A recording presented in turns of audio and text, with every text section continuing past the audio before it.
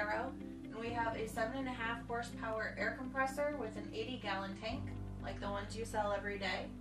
It has a P39344-610 piggyback filter regulator with a manual drain, and a ball valve that isolates the system from the tank. You want to make sure that you close the ball valve every night to prevent draining the tank. And then to start the day, you want to slowly open the valve.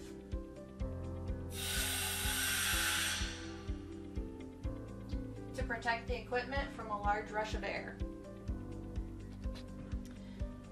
This piggyback unit has a manual filter drain.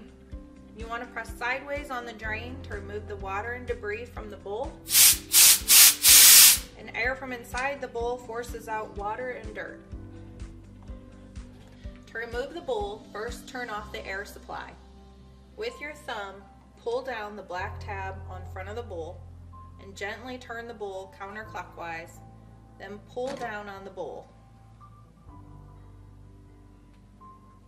To install the bowl, carefully slide the bowl over the filter element. Turn the bowl clockwise to lock in place.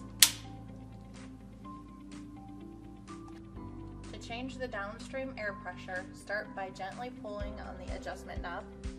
Then turn the knob clockwise to increase the downstream pressure.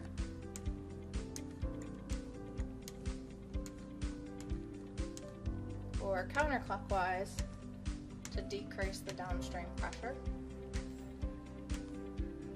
Push the adjustment knob back into place.